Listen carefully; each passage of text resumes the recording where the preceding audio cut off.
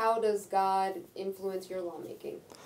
You know, I was having this conversation with Representative Murphy yesterday, as a matter of fact, and you know, I go to Mass every Sunday, and during the interim I try to go in the mornings, and my kids go to Catholic school. I went to Catholic school. I literally grew up in the shadow of a Catholic church, and so, you know, unwittingly or wittingly, if you will, religion and church has always been woven into my life. Here, it's kind of an odd thing because people do a lot of things and say a lot of things in the name of religion that seem at cross purposes, in my opinion. And I was telling Murphy yesterday, I said, you know, if all of us who are professed Christians, you know, whatever denomination you may be, if we just constantly remind ourselves what the Sermon on the Mount said and the Beatitudes and read that, then we know what we're supposed to be doing every day.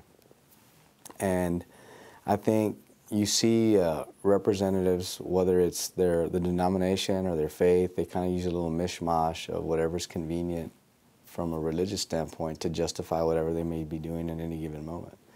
And I don't like to do that. I tend to think it's, one is in my mind, it kind of demeans the fact that you belong to XYZ denomination. It demeans the fact that, you know, you have millions or billions of faithfuls across the world that believe something, that you're using it to justify something that's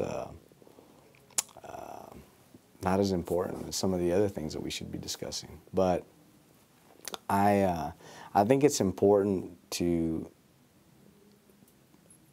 use whatever faith that gets you here or gets you past here to help you govern. But I also think it's important to step back and say, you know what, irrespective of my faith, I need to respect other people's faiths. I need to respect the fact that other people have different beliefs. I need to respect the fact that some people don't believe, period. And while that may seem inconvenient to one who wants everybody to believe the same thing, it's a fact.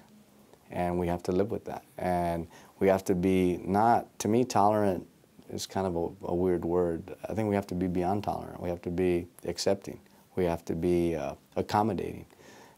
We have to be brothers, because whether that person is not of your faith, you're still supposed to, I mean, I don't think Christ in the Sermon on the Mount said, treat only those who are like me like this. I think he said something completely different. And we tend to forget that. And you know, you can parse it out into, and I'll give you specific examples. You know, one of the ones that I think is most incongruent are these pro-life issues. As a Catholic, life is life. It doesn't matter, you know, the Council of Bishops says the death penalty is not acceptable for a Catholic. And so you have people who are Catholics who claim to be pro-life, yet they're for the death penalty. And I would say that's not consistent.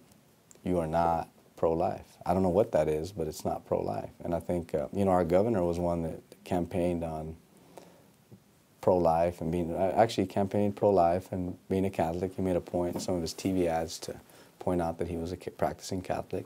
Yet I believe if you asked him, he's probably going to tell you he's pro-death penalty. And so, is he really pro-life? And I would say he's not. And I tell people it's not good enough to be inconsistent on that, because if you're doing it politically, and I think people use that politically, well then you need to point out the inconsistency in your own belief system. But we don't do that around here. Aside from that, are there any other issues or specific stances that you've taken on bills that you've turned to your faith for the answer? You know, I'll give you an example. Representative Morrison's bill, was it night before last? You know, I looked at the bill, and one of the narratives in the media that I've noticed in the last couple of days is they call it, you know, most of them call it an abortion bill. And while in some form or fashion it is, because it's manipulating or changing what we normally would do with respect to a judicial bypass, it also, most of the stories or the narrative omits the fact that we're also creating this bullseye list for judges. And you know, you can read 5 articles out of 6, and I didn't see any that mention the fact that This is this is a consequence of this hit list, if you will. And so I started to look at the bill and said, you know what, all we're doing here, we're not doing anything more than creating this, one, a dangerous situation for district judges, which I think is improper for us to do, and we're putting ourselves in the position of making the judge make calls that the physician should make. And I'm very uncomfortable with that. I have a big problem with that. You know, if the bill had created a situation where we're limiting abortion because it's harmful or wrong, I could see that and I could follow that. But the bill just didn't do that. It does a lot of things that I think are unnecessary. They create dangerous situations, not only for young women, but for the judiciary. It puts the doctor in a position where, you know, honestly, I don't even know what position it puts the doctor in, but it's certainly not one that he should be comfortable in as a physician. And I have a problem with that. I have a problem with us using those things to score points at home. And I won't be a part of that, regardless of my faith. And I have to actually pray about that, because I understand somebody may look at that and say, well, Nevárez is not practicing his faith. Well, I would disagree, because I have to contemplate what that means for me. And instead of, in my opinion, taking the easy route and saying, well, it's just easy for me to do this. No, I mean, I really have to parse these things out, because it's not only is it important to me, but I think it's important to our constituency, and it's important to the people in this state.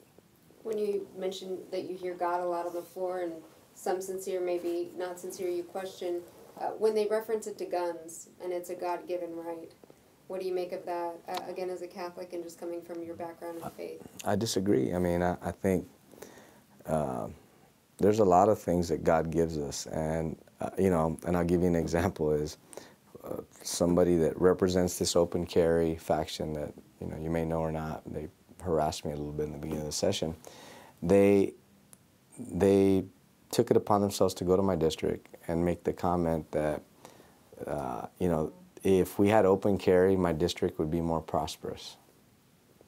And if we had more faith, you know, faith with a capital F, my district would be more prosperous. And so I hardly ever respond to those kind of comments, but I took the time to respond. I said, I don't see how wearing your gun outside your belt will make you more faith-driven or prosperous. You know, unless you plan to take it out of your belt and, you know, hold up a liquor store. I mean, I don't know what the purpose would be, but I think the idea of God giving us the right to carry guns, not to bear arms or not to defend yourself, but to just carry guns just for the sake of carrying the guns is ludicrous. It's not part of, I mean, maybe it's Old Testament stuff, and whether that's what you believe in, that's fine, but I don't even think it's in there. And, you know, we had several bills come through this session about people wanting to arm themselves at church. And I'm like, what kind of church is that? Who needs to be armed at a church? Well, you know, I don't know, ISIS may come, and again, that's the last place we should be armed. I mean, we should be taking a break from, in my mind, everything that might be secular, anything that connects us to the material world, that we should distance ourselves from that. And I think that's part of it. Guns, the discussion about guns, they don't have any place. And I know there's a lot of denominations in faith where the pastors are packing, and, you know, again, I respect the fact that they think that that is their God-given right, but I don't agree. I mean, those things are not of the same world, if you will. And I think we all need to kind of, like I tell my kids, we need to take, or practice mucho take it easy, you know, with that, because it's not. And I wish sometimes that they would listen to themselves when they say those things. I mean, the words coming out of your mouth regarding this issue, but for some, it finds purchase in some places. I mean, they say it, and some people will, you know, they'll hoot and holler, and yeah, but it can't be that way. But that's just my opinion. What do I know?